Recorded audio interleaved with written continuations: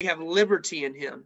And we can trust that through the Lord Jesus Christ and through him alone, we are able to be made right with you. And Father, I pray that you would help us now as we look to this text, as we look to the person of the Lord Jesus Christ, that all of our human opinions would be put to the side, that all of our false ideas of who you are and who Christ is would be banished out of our minds, and that the Word of God would give us the only infallible and sure test of what is true and what is right. Father, I ask for a spirit of prayer amongst us this evening. And I pray that the scriptures would encourage us to pray and would prompt us to pray. Help us now as we look to your word. Lord, if there's one listening in that does not yet know the Lord Jesus Christ, that is yet in their sin, I pray that by your own grace and for your own glory, you would call them out of that state of darkness, and that you would be pleased to save them and have mercy upon them. Father, we love you because you first loved us, and it's in the name of Jesus Christ we pray. Amen. Amen. All right, Amen. Colossians chapter number 1, beginning at verse 15. These are the words of God. I'm reading from the King James Bible. Who is the image of the invisible God, the firstborn of every creature. For by him were all things created that are in heaven and that are in earth, visible and invisible, whether they be thrones or dominions or principalities or powers. All things were created by him and for him. And he is before all things, and by him all things consist. And he is the head of the body, the church, who is the beginning, the firstborn from the dead, that in all things he might have the preeminence. For it pleased the Father that in him should all fullness dwell, and having made peace through the blood of his cross, by him to reconcile all things unto himself, by him, I say, whether they be things in earth or things in heaven. This is a mountain peak of Scripture as we come to the first chapter of Colossians. These epistles, Colossians, Ephesians, Philippians, and Philemon, are often referred to as either the prison epistles or the Christological epistles. They're referred to as the prison epistles because they were written during Paul's Roman imprisonment. Paul wrote these epistles while he was behind the bars of a pagan prison. But they're also referred to as the Christological epistles because in these epistles, the Apostle Paul does not mince words. He does not beat around the bush. He does not give us just a tease. But in these epistles, in these letters, and specifically here in the letter to the Colossians, the Apostle Paul presents the person and work of the Lord Jesus Christ in clear and emphatic language. You cannot read these epistles and miss who Jesus is. You cannot come to a text such as this and yet remain with an excuse as to who the person of the Lord Jesus Christ is. But all of you, having heard these verses, all of you have been introduced to the Son of God, the Lord Jesus Christ. And because you've all been introduced to him, you now have a great responsibility. You now have a great matter that you must deal with. Here it is. Who is Jesus to you? And what have you done with Christ? None of you can say you haven't heard of him. None of you can say that you don't know who he is or what he's done. You've read these verses that the Apostle Paul wrote under the inspiration of the Holy Spirit. What have you done with this passage? Have you conformed your life and your desires to what this passage teaches of Jesus Christ? Have you conformed your affections and tuned your heart so that it is aligned with the character and nature of Jesus Christ? This is not negotiable. You either get it right on Jesus or you get it wrong. There is no middle ground. But upon the person of the Lord Jesus Christ hangs the eternal destiny of all people. And if you miss it on Jesus, if you are not believing in the Jesus of the Scriptures, then you have no part in him in eternal life. You must know who Jesus is, and you must place your faith and your trust in him. So as we look at these verses this evening for you, this morning for me, as we look at these verses, I want to give you 5 headers, 5 key words that all describe the Lord Jesus Christ, that all describe him. The first is this: God. Did you get that? Jesus Christ is God. Look at verse 15. Who is the image of the invisible God, the firstborn of every creature. He's the image of the invisible God. Now, the word here for that word image is the same word that we get the word icon from. Icon. It is a perfect picture and representation of the thing for which it was designed to display.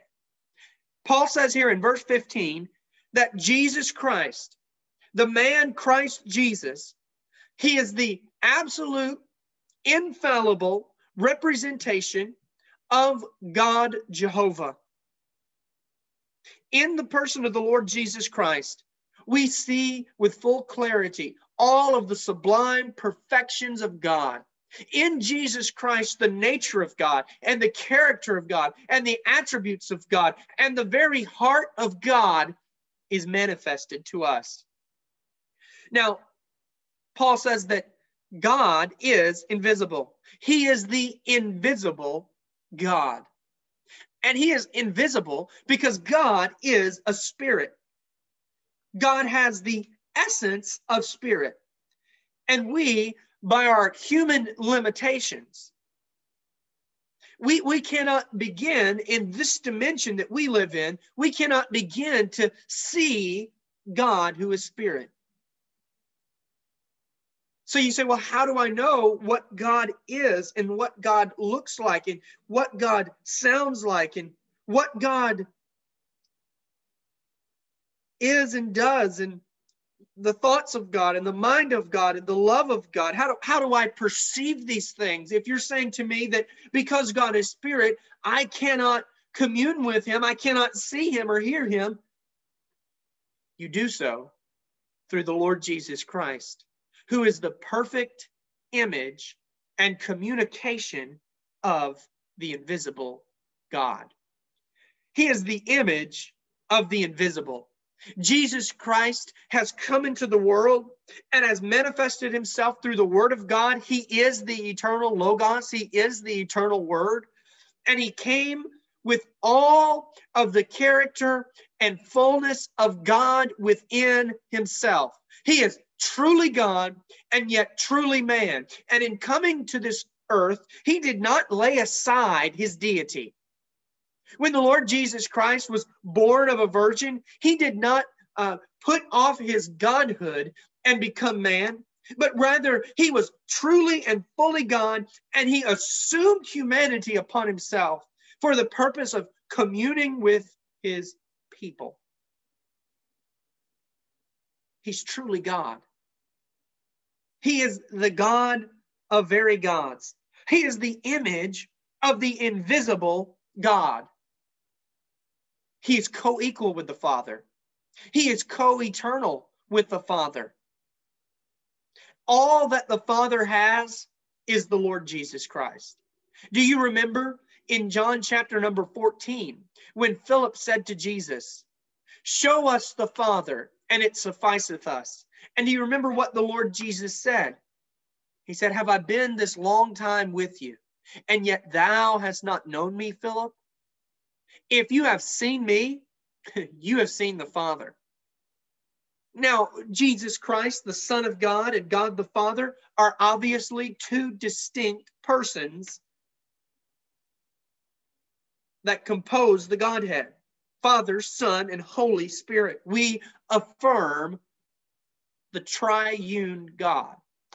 So what did Jesus mean when he said, if you've seen me, you've seen the Father? Obviously, Jesus was not saying that him and the Father were the same person, but rather what Jesus was saying is that all that the Father has, every single attribute of the Father, Jesus Christ possesses as well. And so if you've seen Jesus and you understand his attributes and you understand his nature and his character, then you understand the Father's. And you also understand the Holy Spirit's, because he is the image of the invisible God. Paul makes it even more clear in the second chapter of Colossians in verse 9, when he says, for in him, that is in Jesus Christ, in him dwelleth all the fullness of the Godhead bodily. God is a spirit. God does not have a body. But Jesus Christ assumed humanity and took upon himself a human body. And in that human body was fully God. And when Jesus Christ came to this earth, that was God walking on the earth. That was God communing with sinners. That was God upon that cross of Calvary. Don't miss that. God. The Bible does not say, for God so loved the world that he gave us truths to think about. For God so loved the world that he gave us thoughts to ponder. But God so loved the world that he gave us himself. He gave us himself. He came from heaven and he entered into the earth and he became a man. He gave us himself. And it was him upon the cross. It was God that said, it is finished. It was God that said, my God, why hast thou forsaken me? The gospel required God forsaking God in order to accomplish your redemption. What a sacrifice. Only God could offer up such a sacrifice for his people. Paul goes on to say that he is the firstborn of every creature. The firstborn of every creature. Now, at this point, the cults, the Jehovah's Witnesses, and the Mormons, they will begin to salivate.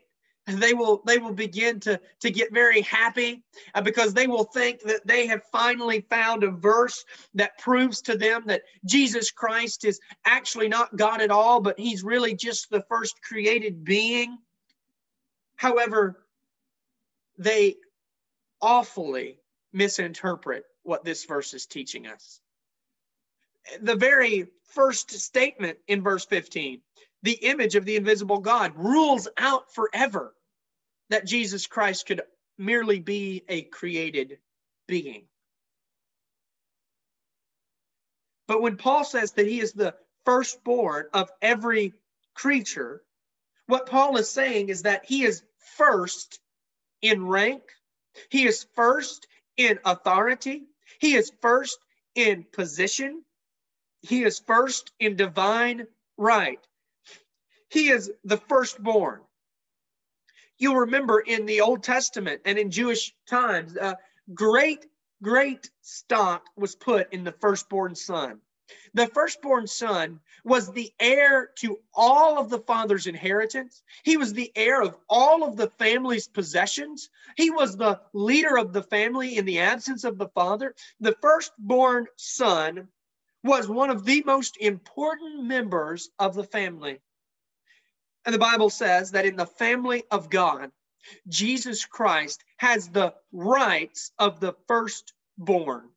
He is the heir of all of his people. He is the leader of the family. He is our elder brother. What a thought that we have a Father in heaven and we have an elder brother, the Lord Jesus Christ. He's the firstborn of every creature. So number one, Jesus is God. He's God. And you must believe that. For if you don't believe that, none of these other things will make any sense. If he's not God, he can't do any of these other things that I'm now going to tell you. Number one, he's God. Number two, he's the creator. Jesus is the creator. Verse 16, for by him, this word because, this word for denotes the idea of because. When you're reading verse 16, you could read, instead of the word for, the word because. You could read it like this, verse 15, who is the image of the invisible God, the firstborn of every creature, because by him were all things created. In other words, because Jesus is God, and because he is the firstborn, because he is the originator of everything, then of necessity, he must be the creator of all things. Because for by him were all things created that are in heaven, that are in earth, visible and invisible, whether they be thrones or dominions or principalities or powers, all things were created by him and for him. I hope you're starting to see a common theme in these verses. If you look at these verses, the word all appears 7 times. This is a very universal text. The Apostle Paul is not talking about one specific area of life and doctrine, but the Apostle Paul is giving us a big picture look at how the Lord Jesus Christ relates to everything in the universe and all of it, the material created beings and things. And he says that Jesus Christ is the creator of all things. Now, at this point, it's very helpful that we understand some of the context of this letter to the Colossians. There in the first century, there was something known as the Colossian heresy. The Colossian heresy. And what that heresy was a first century false teaching, and it was kind of a mixture of Greek philosophy and Eastern mysticism and early forms of Gnosticism. Basically, what the Colossians were falling into believing was this, that there was God in heaven and us on earth. God in heaven and us on earth. And there were these stages of angelic beings that we could climb like a ladder to get to God. And they put Jesus at the top of the ladder. You see the problem with that, right? They said that here we are on earth and God is in heaven. And in order to get to God, we can't go directly to God. We have to go up this ladder of angelic beings and principalities and spirits. And so when the Apostle Paul got wind of this false teaching, he dropped anchor right here in verses 15 and 16. He started off by telling the Colossians, Jesus is not the best of the angelic beings. Jesus is God himself. And in verse 16, he goes on to say, furthermore, not only is he God himself, but he's the creator of all things. He's not part of any kind of emanation scheme to get to God. He's the creator of all those angelic beings. He's not one of them. For by him were all things created. And that is why the Apostle Paul goes on to say, whether in heaven or in earth, visible or invisible. So he's ruled out this Colossian heresy.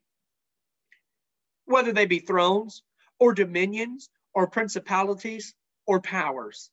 These are spiritual things. These are parts of that Colossian heresy. And Paul says, if they do exist, Jesus Christ is the creator of them. All things, watch this at the end of the verse, were created by him and for him. By him and for him. The word by denotes that all things were created through his creative power. He is the one who has spoken the world into existence. He is the one that by the power of the word of his mouth has made all things. He is the one that spoke the earth into existence. He is the one who has spoken man into existence and who has breathed life into the nostrils of man. All things were created by him, by the power of the Lord Jesus Christ. You know, really, no human being has ever created anything. What we do as humans is we take matter that is already created and we make things out of that matter. A human being can build a house, but he uses God's wood and God's bricks and God's insulation and God's glass, right? We did not create any of those materials. We simply took those materials and put them together. But Jesus Christ has created, as the theologians say, ex nihilo, out of nothing. He created all things. Out of nothing, he created all things. All things were created by him. And don't miss this at the end of verse 16. And for him. All things were created by him, and all things were created for him. This for denotes purpose. All things were made so that Jesus Christ would be glorified in creation.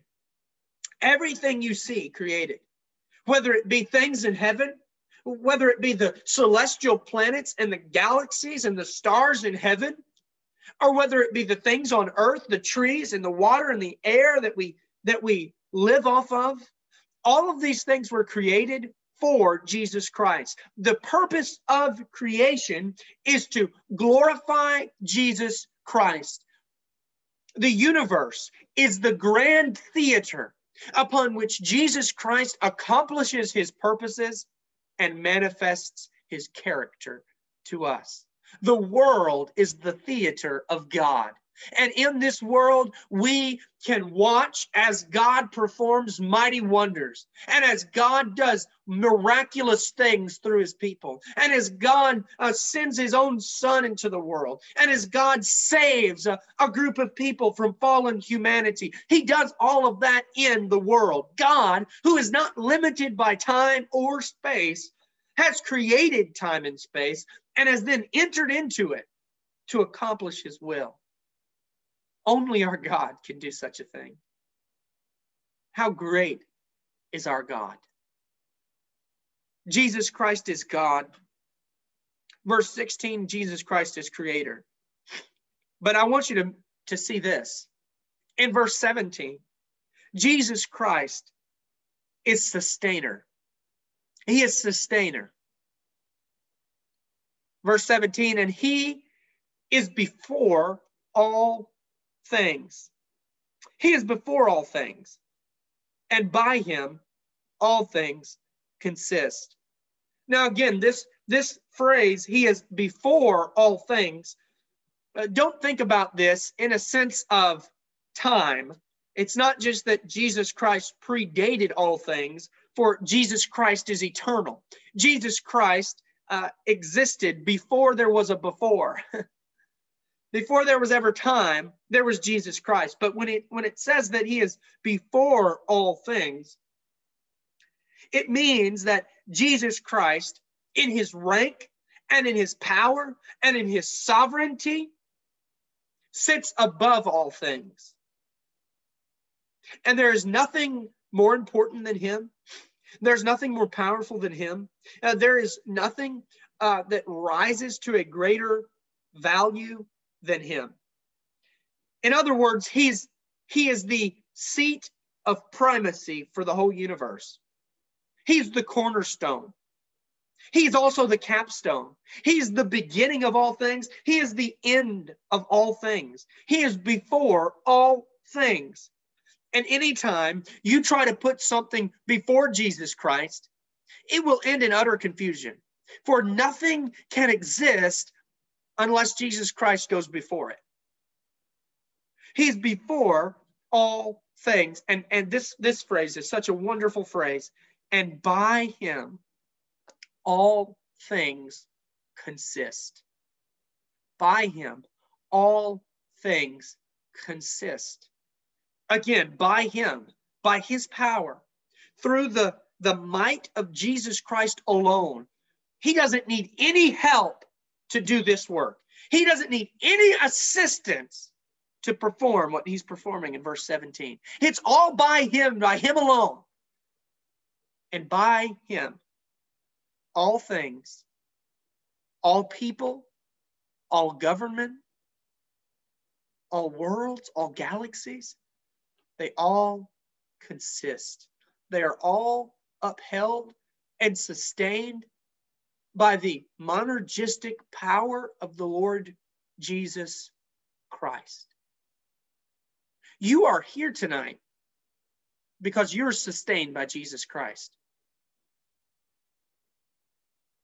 You are where you are in life because you're sustained.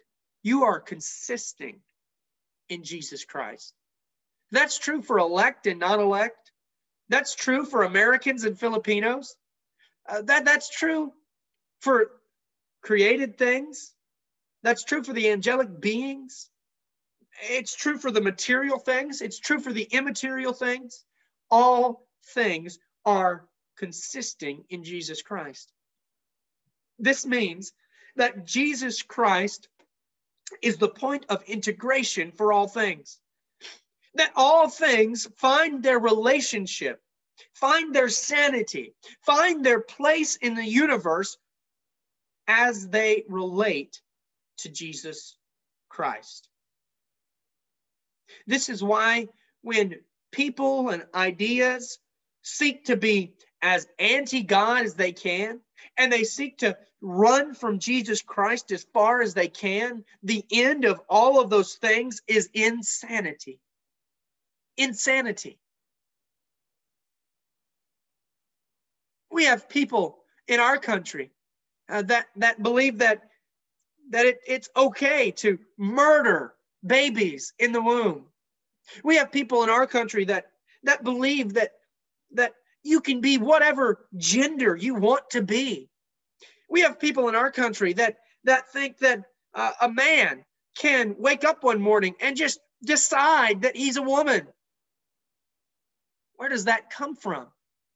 That comes from shaking your fist at God and saying, I don't want the Lord Jesus Christ to govern my function and my being. And when you stray away from the great uniter of the world, Jesus Christ, you will wind up in insanity. Nothing makes sense apart from Jesus Christ. This world, it would be like a million tornadoes all at once, and then you go up to the top of them and drop confetti in them, and that confetti is blown everywhere. That's what the world is like when Jesus Christ is not the sustainer and the consister of all things.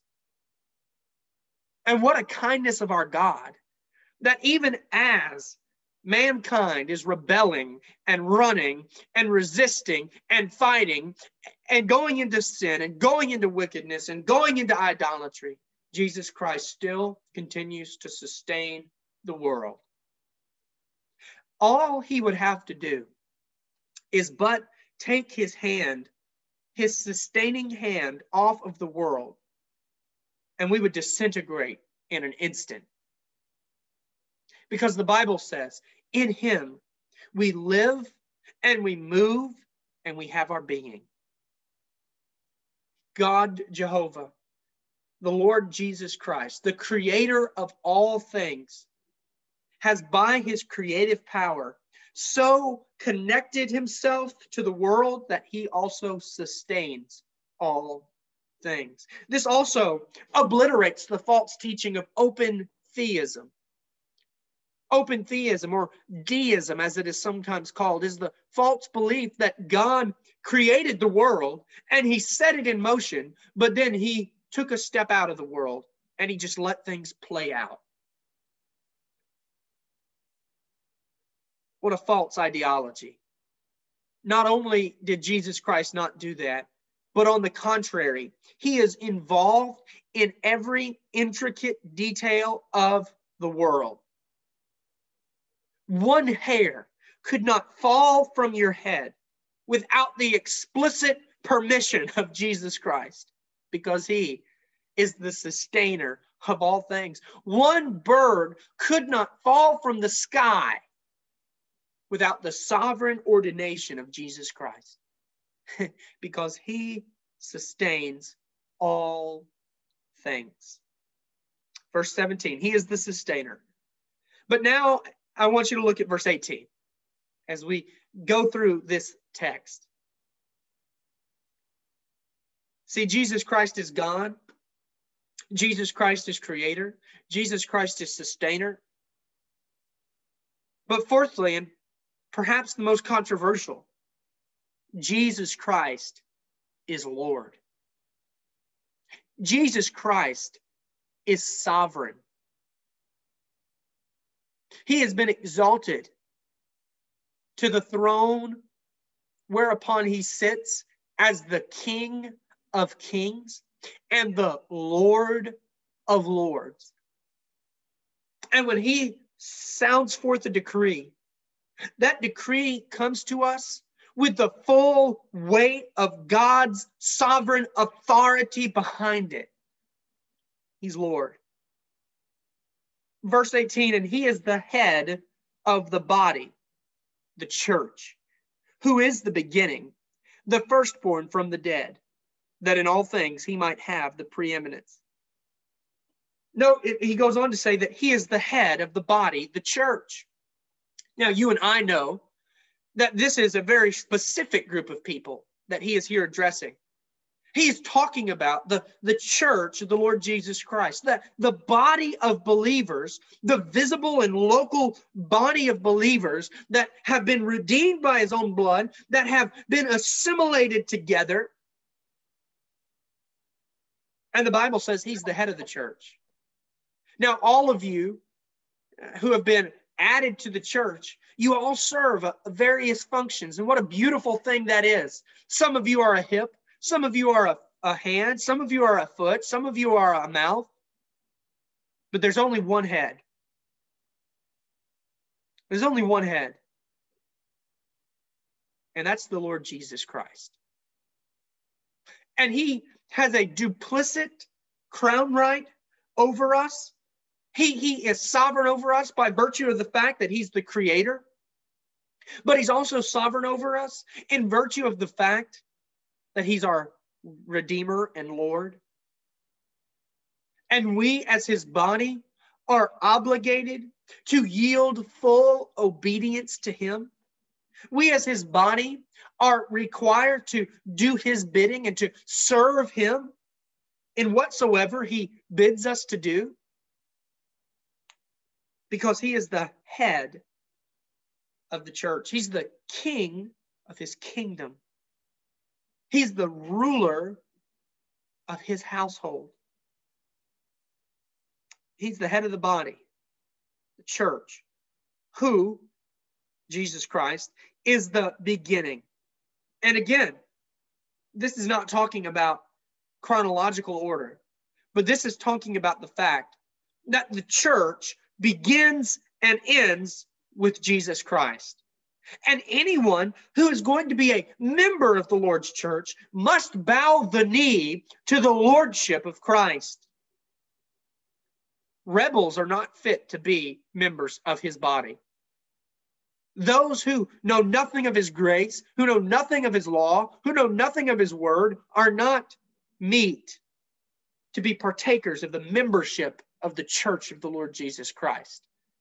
The church is a group that consists of those who understand that Jesus Christ is God and Lord. Do you understand that this evening? I must ask. Do you just give a formal agreement to it? Do you just say with your mouth, well, Jesus is Lord, but then you go on and live however you want? Do you just acknowledge when I say Jesus is Lord, you say amen, amen, but then as soon as this service is over, you're going to go on and do something that proves that you really don't believe that he's Lord at all? The church is for people that not only confess and believe that he's Lord, but it's for people that live in light of the fact that he is Lord. And I'm not asking you to make Jesus the Lord of your life. I'm telling you that he is Lord of your life. Whether you want to obey him or not, he's Lord. And what I beseech you to do is to no longer resist the lordship of Christ, but to bow the knee to Christ's lordship and serve him with gladness. But you will bow. You will confess. He is Lord. Thus saith the scriptures. He is Lord. He is the head of the church. He is the beginning. He's also the firstborn from the dead. And I think there's a twofold meaning here. Jesus Christ is the leader of the resurrection. He is the one who will return. And when he returns, the dead in Christ shall be resurrected and shall go on to meet him and be with him forever. But he is also the first man to ever be resurrected unto glorification. Now, yes, it's true that there were other men resurrected before the Lord Jesus Christ. Jesus Christ raised Lazarus from the grave. But Lazarus is not the firstborn from the dead because Lazarus was raised to an old way of life. When Lazarus was resurrected, he still had all of the infirmities of his humanity. And Lazarus, after he was resurrected, went on to die again. But Jesus Christ has risen to die no more. He is risen to never die again. That is the beauty of Jesus Christ, the firstborn from the dead. And catch this phrase. Let this next phrase jump off the page. That in all things. And what are the all things? Well, look at verse 16. By him were all things created. Verse 17, he is before all things.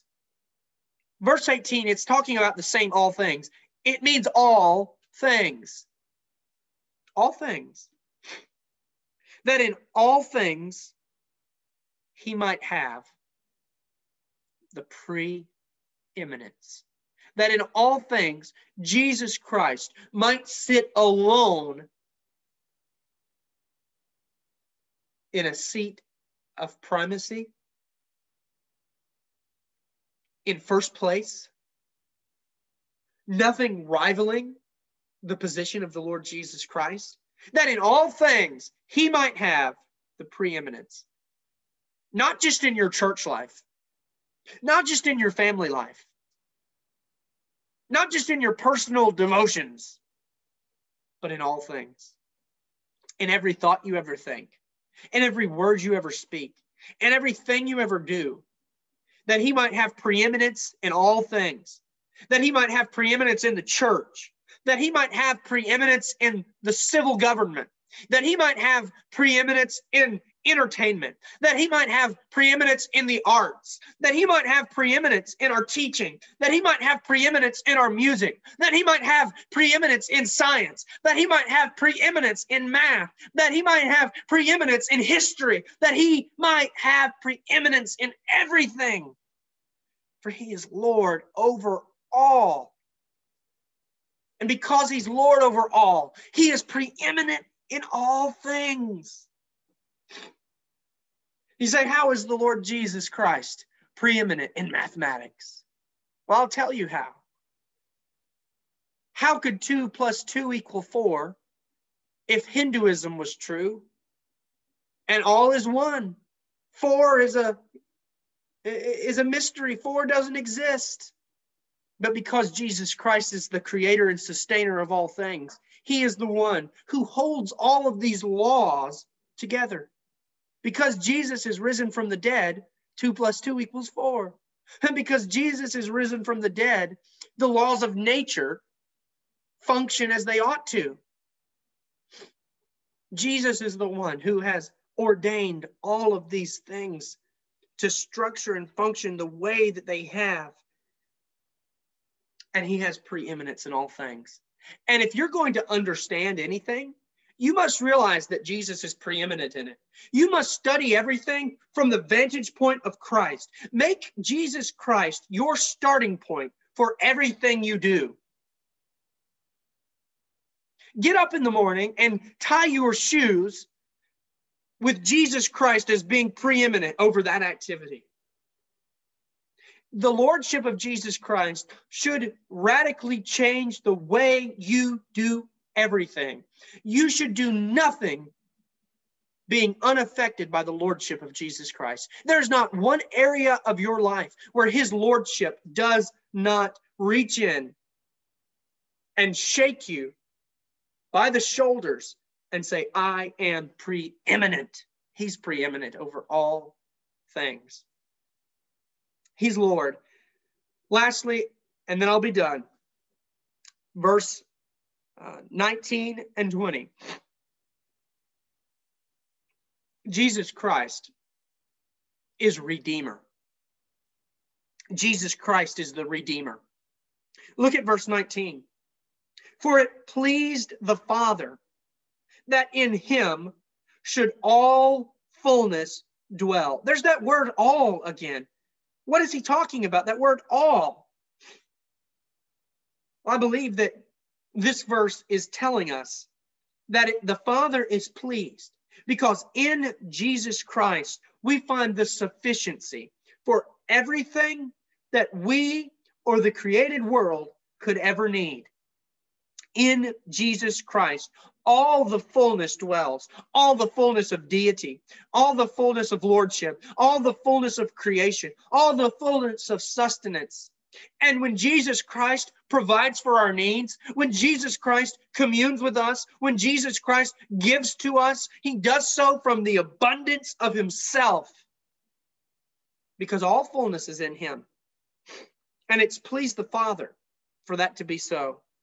The Father looks upon the Lord Jesus, and he is so pleased with what he sees in his dear Son. There's not one thing lacking in the Lord Jesus. The Lord Jesus could never improve in any way. He is perfect. He is absolutely wonderful. There's nothing that he needs that he doesn't have. There's nothing that he needs to do that he can't do.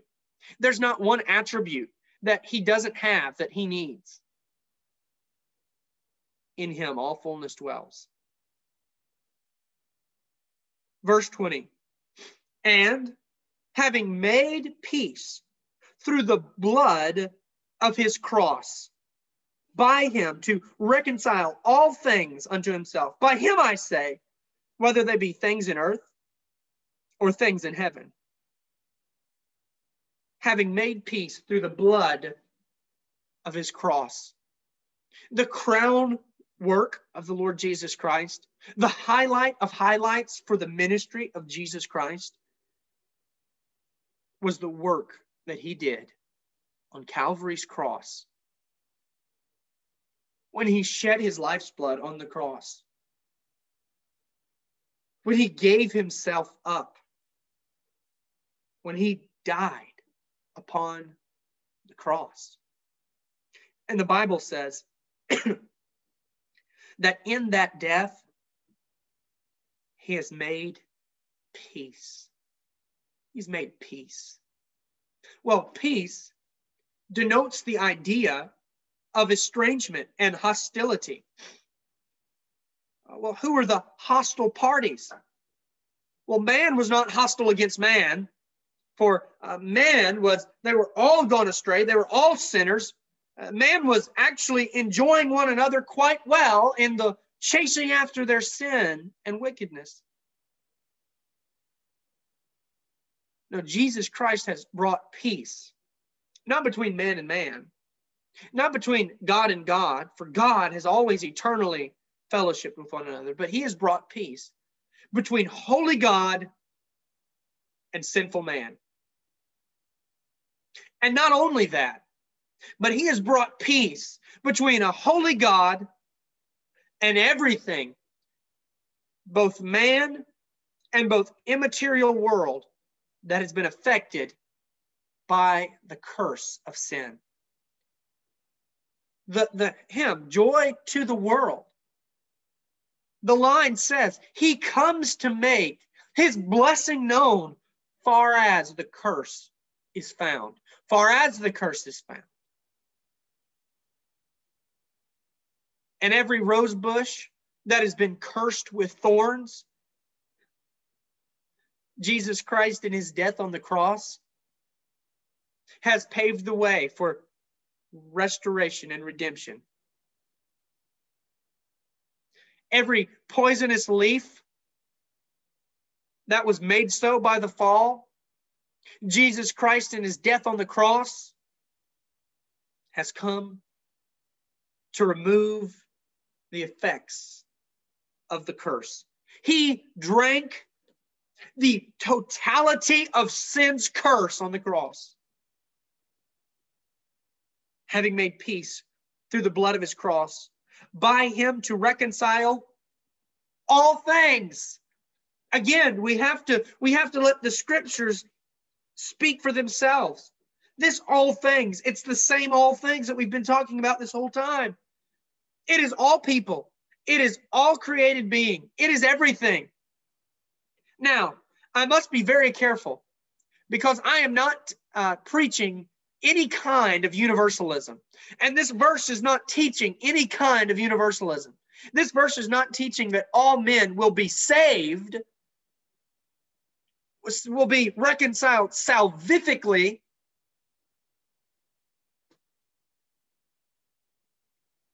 But you see, when you reconcile something, you can do it in one of two ways. You can reconcile things by changing them and causing them to no longer be an enemy, but be a friend.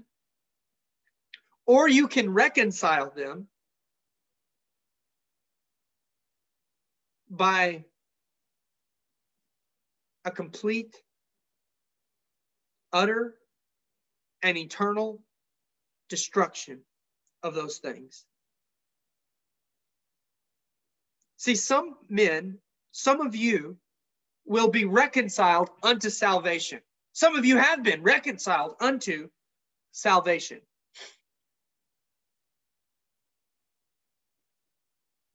And what a glorious thing that is, that Jesus Christ has saved you and has redeemed you.